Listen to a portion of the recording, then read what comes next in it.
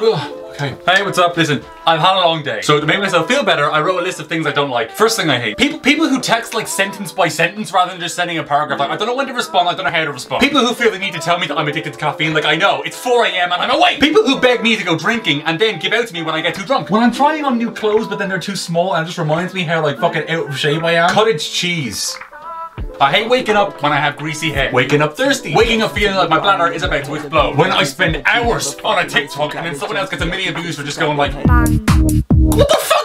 Anyone who like, as the bus is pulling off on the bus and they smack the window for whatever fucking reason. Like, oh. You're odd. I hate the fact that having hair on my face is the only thing keeping me at or above a 5 on the attractiveness scale. I also hate him, her, him, and that. I hate how quickly chicken goes out of date. I buy it, I'm trying to be healthy, a raw chicken, and then it's gone, it's dead. It's already dead, but you know what I'm fucking... Other people!